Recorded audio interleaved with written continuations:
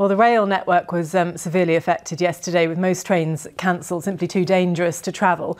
And that was also experienced by many Welsh rugby fans in Dublin who were stranded because of flight and ferry cancellations. Well, Alexandra Hartley is at Cardiff Airport for us this evening. We can see that the wind is still raging there, but travel-wise, things are starting to get back to normal? Slowly, Andrea, things are starting to get back to normal, but there have been several delays, disruptions and even cancellations here today. The weather, as you can see, is still very unpredictable. We're battling very strong winds here, not a great hair day, but there's also been freezing rain and hail as well here today. But conditions yesterday were even worse. One flight that flew in from Dublin, which was full of fans from the rugby, tried to land here, circled a few times, but due to extreme conditions was forced to abort that landing and divert to Manchester, and then passengers had to get coaches back to Cardiff. Of course, some Wales fans are still stuck in Dublin tonight, but the disruptions have not just been in the air, they've also been on the roads and the rails as well. Flipped on its side and saved by the barrier. This lorry's fate an example of just how powerful and fierce Mother Nature can be. As a result, the M48 Severn Bridge was closed, whilst the driver is being treated for minor head injuries.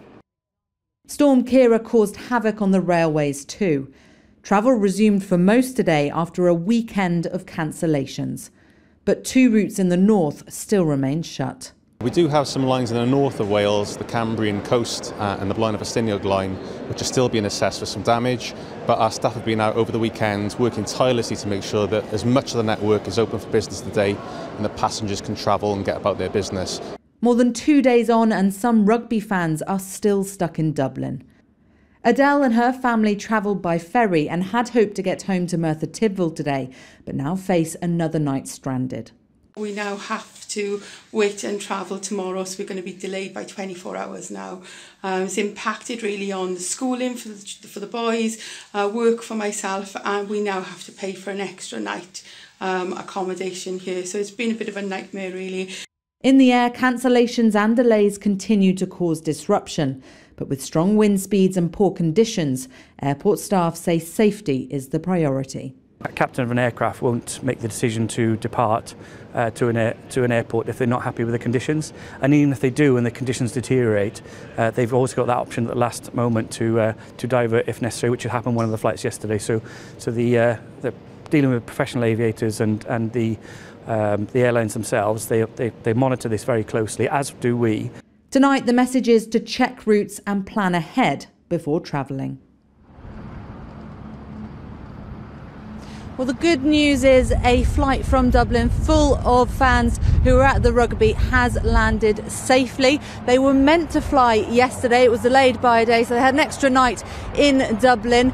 But they even were delayed today because there was a snowstorm at Dublin Airport. So whilst many passengers arrived a little jaded and tired, most of them just relieved to be home safely. The plane was about to take off and it snowed. So we sat on the tarmac for 2.5 hours waiting to be de-iced. Should have been left to Dublin yesterday at 1 o'clock, 12:45. Day of work missed, but there you go. When it started snowing, when we were sitting on the plane, and we sat on the plane for nearly 3 hours before we took off, that was a little bit worrying because I didn't want to have another night. Well, tonight, the old Severn Bridge on the M48 still remains shut. There are many train services, especially in North Wales, that are still affected by flooding and disruption. The message is for anyone who is planning to travel by air, by road or by rail is to check your journeys and do stay safe out there. Alex, get yourself back into the warm.